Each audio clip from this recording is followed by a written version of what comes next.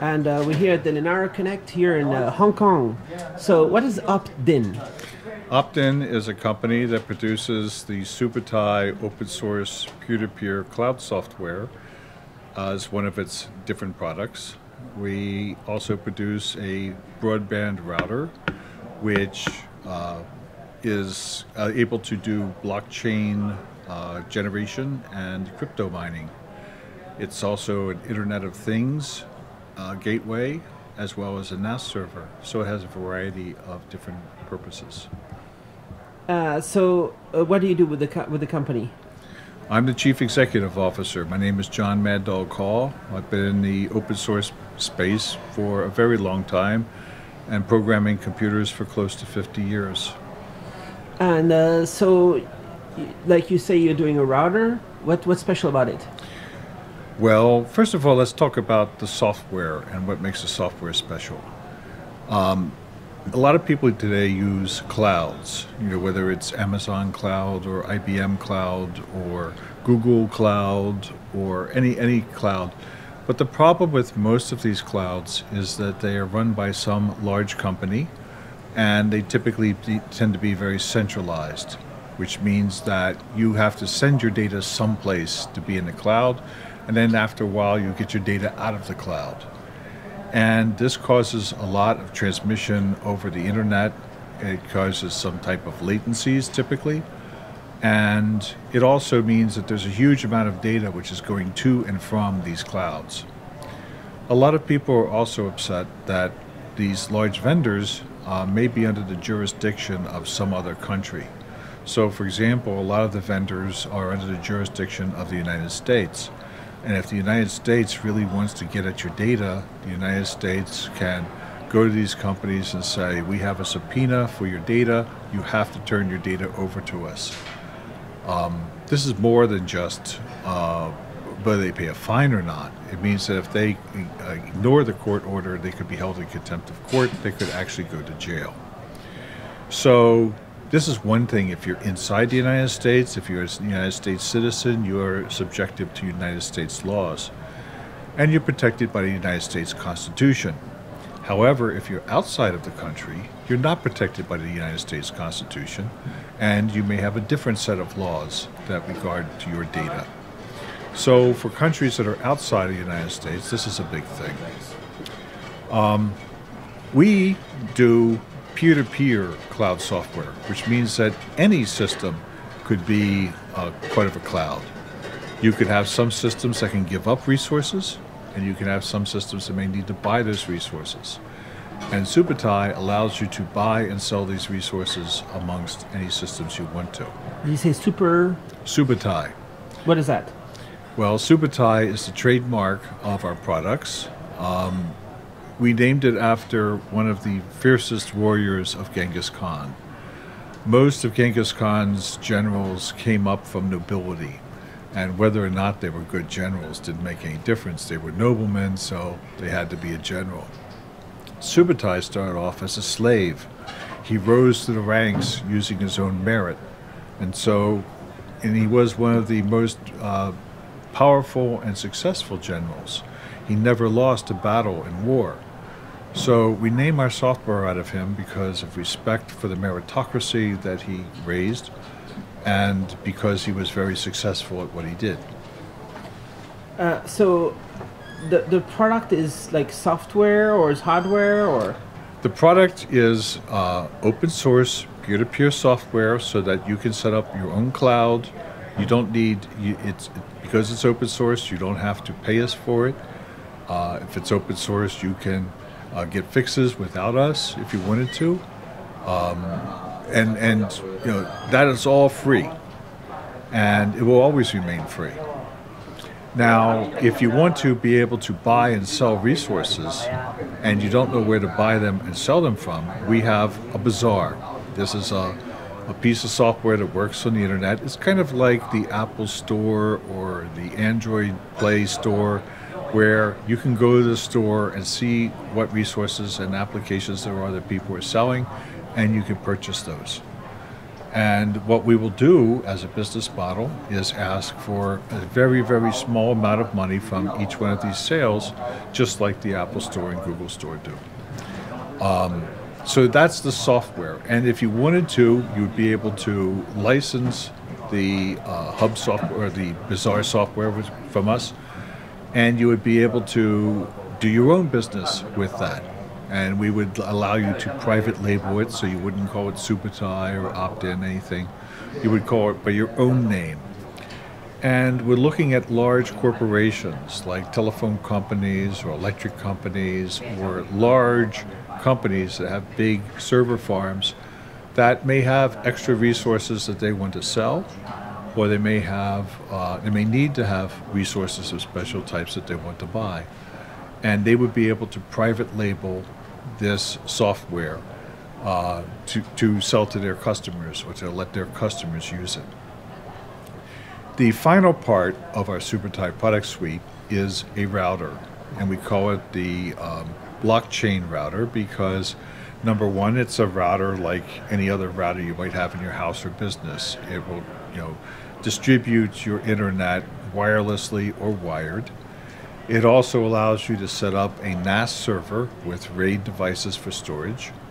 It also can act as an Internet of Things gateway by allowing you to attach an Arduino Shield or Raspberry Pi connector and to run your Internet of Things appliances and applications from the router itself.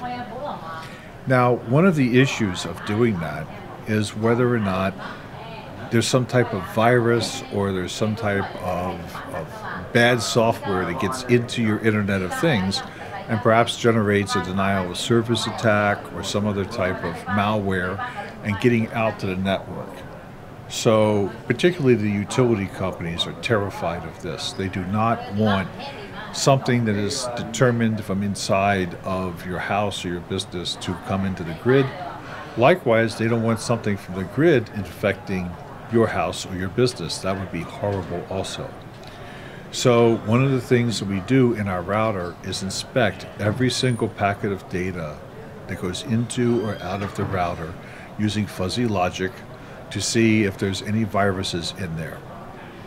Part of the problem with most virus software is that it doesn't work until you actually run it. By that time, it's too late. The virus is already in your system. We want to stop the virus before it has a chance to even get into your system. And we also constantly look at the operating system that's running and say, is it doing something strange? Is it having some type of activity that it normally doesn't have? And if it does, we can shut it down. So these are some of the things the router does. And the router does actually one more thing. It acts as a hardware wallet and crypto mining processor. So we can actually mine cryptocurrency with the router. We use very small amount of electrical power above and beyond the router. It's an ARM-powered router? It is powered by a company from chip from Xilinx, which is an ARM partner. The chip has 4 64-bit cores to it. It has 2 cores of real-time processor. It also has a trusted system processor. That's the one that inspects every single packet. And the FPGA. And it has an FPGA. So you do the blockchain mining on the FPGA? Yes, we do the blockchain mining on the FPGA, and we see a great deal of efficiency in doing that. Much more efficient than if you used a GPU.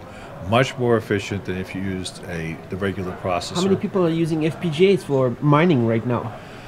Well, people know that it's efficient. Maybe they don't know it yet. Well, actually, in the FPGA space, or in the mining space right now, most people are using GPUs because that was a traditional way of doing it. Some people are starting to use ASICs. Now, an ASIC is a lot like an FPGA, but an ASIC is a specially built chip. And these chips are very expensive, but more than that, they're always fixed to one particular type of blockchain, one particular type of cryptocurrency, and that's all they do. An FPGA is a lot like an ASIC. It uses much the same type of facility, except it's programmable. You can change what it does. So if you want to mine a different type of cryptocurrency, or you say, I'm not into cryptocurrency right now, I want to use this FPGA for security purposes, or I want to use it for compressing videos, or I want to use it for a wide variety of other topics, you could do that. The ASIC is fixed to one thing. So we've decided to use the FPGA, and even though it may not be as efficient as an ASIC, the fact that you can change it to do different things, and it will do cryptocurrency mining without using a lot of electricity. So our entire router only uses about 18 watts of power.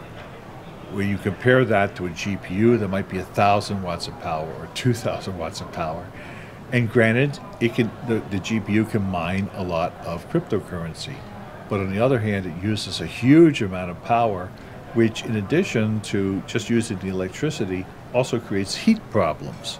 You always hear about GPU miners, how they have to get rid of all the heat and stuff like that. These are all reasons why GPUs are really, really horrible for mining cryptocurrency. How much is the router going to be sold for? We're still negotiating that. We've had some major breakthroughs which allow us to reduce the price of the router. But think about your cell phone. A lot of people get their cell phone from the carrier. Do they really worry about how much the cell phone costs? No. What that happens is the carrier gives them a cell phone, and then over time they pay $10 a month or $20 a month towards their very nice cell phone, and eventually they pay it off. That's why you have this 2-year period on your sign up. It's to allow the telephone company to charge you that money a long enough period of time to pay for the cell phone. It's the same thing with the router. So if you get your router from your internet company, they would use it, you use it as a regular router, and over time it would be paid off as part of your internet expenses. Now, the interesting thing is, what happens if you start mining cryptocurrency? Now you have two business models with that. You have the telephone company or the electric company, whoever gives you the router, they say, oh, sign this contract and we are going to mine cryptocurrency and we are going to get money, but this reduces your internet bill, or this reduces your electric bill. Or they say, you get to keep the cryptocurrency, but this gives you money in your pocket which you can actually use to pay your telephone bill. So these are ways that people who could not really afford good internet before can now afford good internet, because the cryptocurrency mining could actually pay off their internet bill or pay off the cost of the router over time. So we are looking for a model that might actually pay off the router in, say, 5 or 6 months of cryptocurrency mining. And then after that, the money that is mined goes towards paying your internet bill. And if you spread this all out, it might be that the person never has to pay any money for their internet, that it's all paid for by mining this cryptocurrency. So is what you're developing, is that an open source cloud based on the Linux? It's open source cloud software. It runs on top of Linux, like a lot of cloud software runs on top of Linux. But we also have it working on Windows as a client and Apple systems as a client. Linux is our main resource client, or resource host, as we call it. But there's no reason why this could not run on other systems also. And what does it do compared to like Amazon Web Services or Google Cloud or something like that? Is it something similar? It's a lot similar, except for the fact that when you use these other services, all you ever do is buy resources from them. You can't sell them anything. They don't want to buy anything from you. They just want you to buy their services. With Subutai, you can set up a deal where maybe you buy some resources from one company and you sell your resources to other companies. Or you can split up where your resources are coming from. You buy certain types of resources from one company and other types of resources from another because they are the cheapest. Right? So you can have more control over where you store your data, where you buy your data from, where you run your programs. These are all things that are more under your control. Does that mean you're building your own cloud? Yes. Do you host it on your router at home, or you just put it on a server that you like anybody can do that? Well, you could let's say you had a group of friends and they all had different systems in their house. You might say, well, tonight I'm going to be running this program and it's going to be using a lot of CPU resources that I don't have. Hey, can I use some of your CPU resources from the system you have in your house? And they say, sure. And you then tell Subutai to go and make a connection to their server, and then you can utilize those resources. Let's say you are a university and you have classrooms filled with computers that there's no students sitting behind because they're off at other classes and stuff like that. If you have Subutai software stored on them, you can access all those resources, all those computing cycles, all that, and utilize that to do your work.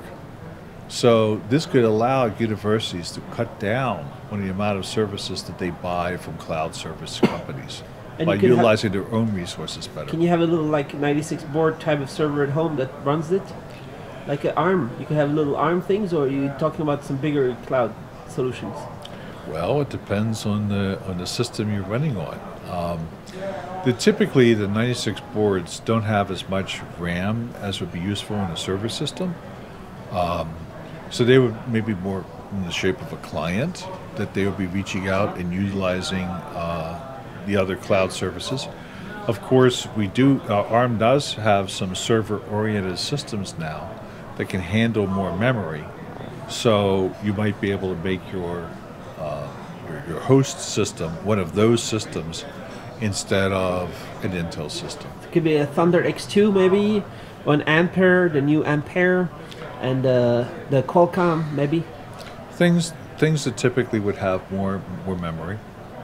But there's another thing in computer science that's coming out right now, and that's all these different strange systems. Now, not to say strange, but for example, they have a 96 board system here that does AI, artificial intelligence. Well, that's a very special chip, and you could create a host system where people could access that chip remotely and be able to use it without having to buy the board themselves. So if you had one of those chips on your system, you could say, yes, I can make this chip available to these people, and then they could use it without having to get one.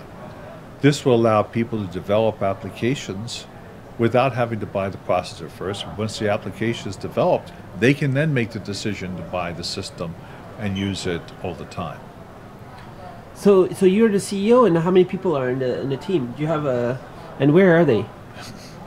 Well, currently we have about 35 people in the company, and a lot of them are located in Bishkek. It's the city that is in the old Soviet Union part of Russia. We have some people in Brazil that are working with us. This software was actually developed as part of a contract with an agency that we dare not tell you who they are, or else we would have to kill you. And the agency wanted the software because they had one part of their agency that was very well funded, had lots of resources, and another part of the agency that was not well funded and didn't have a lot of resources. But the agency that did not have the resources was doing top secret work, and the agency that had the resources was doing secret work. And you can't allow the two agencies to get together like this. So Subutai was created to allow the top secret, resource-starved agency to reach out in an authenticated, secure, encrypted path to utilize the resources from the secret organization, and which is basically what a cloud is. A cloud allows you, or should allow you, to use your resources more efficiently. And this has been developed over a while now, or Yes. when did you launch? Well, it's a new company, right? Well, it's a new company, but this project was started over 5 years ago, and they developed it under contract, and when the contract was satisfied, they asked the agency, that we dare not say their name, is it okay if we made it open source? And the agency said, of course, it's fine. So the last several years, Alex Karasulu, who is our CTO and the founder of the company, was massaging the software to make it easier for people to install, to make it so it's more generalized for people, spreading it across different architectures, things like that.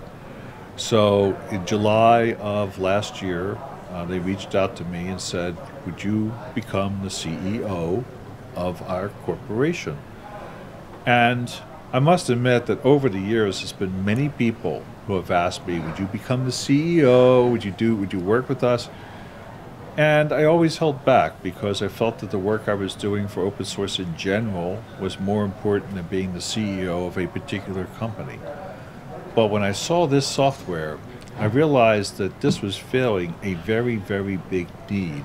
And this was just too good of an opportunity to pass up. So I agreed to be the CEO. Now, let me tell you why I think this is so important. The internet was started back in 1969, and the reason it was started was to create this communications facility that was resilient to disaster, atomic war, volcanoes, hurricanes, that if something happens to a particular part of the internet, that the internet would be able to go around it and be able to continue to work. And that was one of the design factors of the internet. People started creating distributed applications. But then what happened was Amazon came in and said, oh, we have this thing called the cloud. And in the middle of the applications and this internet, they created a centralized cloud. And they broke the model. Because if something had happened to Amazon, then everybody that was using it would be out of luck. My website is hosted on Amazon Web Services. It was down yesterday for like 2 hours. There's a fine example, okay. And so what would happen, for example, if you set it up with Subutai, you say, I'm going to use that server and this server and this server.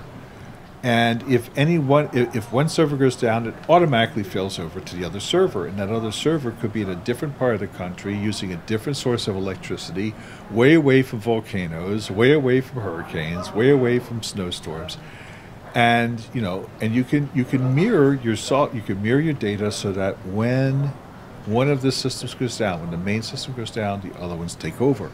This is something you can set up, but if all of your data comes from one vendor called Amazon, then you're not in good shape. So there was or one Google. or Google or Microsoft. Or Microsoft. And there was one of the vendors, I won't say which one, who was giving a talk today, and they kept talking about how they were trying to get away from just one vendor of hardware because that was very dangerous if that one vendor of the hardware was to have some type of problem. And I was thinking, well, what happens if one provider of your cloud has problems, right? And he didn't see the irony of his statement that people should not depend upon one architecture for the provision of their hardware, but it was okay to have one software vendor provide their cloud. And the thing with Subutai being open source is if something did happen to OptDyn, then the community could keep the software alive, right? The community could take over.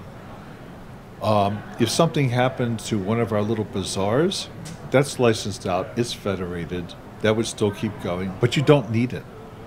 In fact, we publish our APIs for the Bazaar, so you could create your own if you wanted to. The same thing with the router. The router's design is up on GitHub. People can look at it, they can see how we put it together. The software for the running the router will be open source. We're looking at using OpenWrt as a basis of it. So, we believe in the open source model. And Alex Karasulu, the CTO and founder, has worked for the Apache Foundation for a very long time. He's done a lot of the very difficult things that are necessary for the Apache web servers to work. And Sally Kadari is our marketing manager. She has actually done a lot of work for the W3C Foundation, for the Apache Foundation. So all of us believe very strongly in open source, open processes, or things like that. So this is a peer-to-peer cloud to stay forever, and what's the system for if I want to provide some processing power, some storage, some bandwidth? Do I just click something and add it to the system, and you verify it's real, or then you take commission, or how does it work? Well, there's many questions there. The first thing you would do is you would install the Subutai software on the machines that you want to have either as a host or a client. Then once that's installed, you then set it up so that you say, these are the resources that are on my machine, and this is how much I want to charge for these resources. Now, we use a digital currency called Goodwill. It's not really a blockchain-based currency, although we do use the blockchain to keep track of things overall, because the blockchain is a little bit heavyweight. If you're using the blockchain to just buy like 10 seconds of CPU time, it might take 20 seconds to update the blockchain to take account of your 10 seconds of CPU time, and that's just not practical. So we have this very lightweight digital currency called Goodwill, and if you sell resources, you get Goodwill. If you buy resources, you use Goodwill.